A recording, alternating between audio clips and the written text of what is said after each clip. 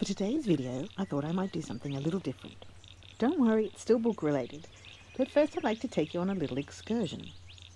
We're going to take a short walk through the Fitzroy Gardens in Melbourne. You can hear some of the bush bird song in the background.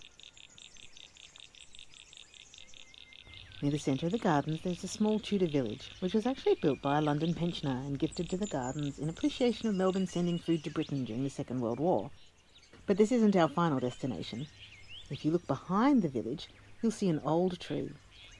Actually, it's the stump of a 400-year-old red gum. And that's where we're going today.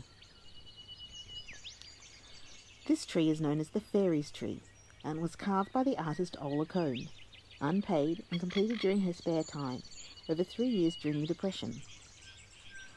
The plaque beneath the tree explains, "I've carved in a tree in the Fitzroy Gardens for you and the fairies, but mostly for the fairies and those who believe in them, for they will understand how necessary it is to have a fairy sanctuary, a place that is sacred and safe as a home should be to all living creatures."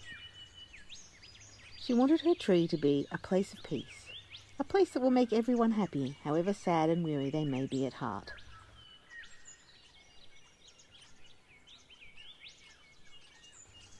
Ola used the natural irregularities and curves of the tree trunk to reveal fairies, dwarves, gnomes, koalas, and a host of other Australian flora and fauna.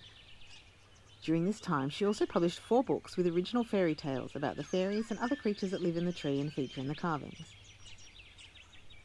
Her first book, The Fairies Tree, tells the story of a time hundreds of years ago when the seed of a red gum tree sprang into life and a fairy queen was born.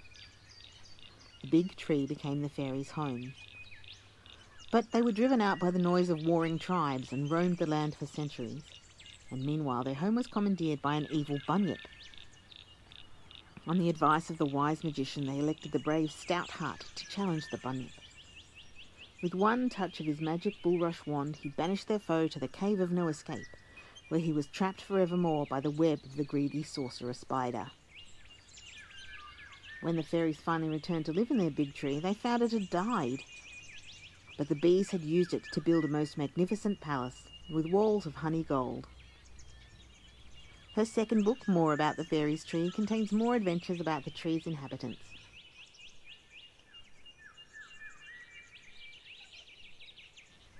Here you can see a musical imp dancing with the lyrebird, whose music was so charming it changed the character's sneaky snake who lost his power to sting. Here is the reading mother, who's telling her children that when the sky people bump their heads together and make a loud noise, it's followed by their crying, their tears turning into our rain. These books were published in the 1930s, and the vintage copies are delightful but naturally quite expensive. If you're interested in an affordable copy, the Fitzroy Gardens recently reprinted several of the books in small hardbacks, which include the illustrations, photographs and music from the original books.